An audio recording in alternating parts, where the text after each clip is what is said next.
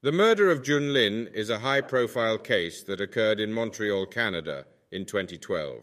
Junlin, a 33-year-old Chinese student studying computer engineering, was murdered and dismembered by Luka Magnotta, a Canadian porn actor and model, who then fled to Europe. The killing occurred on May 24, 2012, in Magnotta's apartment in Montreal. Magnotta recorded the murder and dismemberment and uploaded the video online, leading to an international manhunt for him.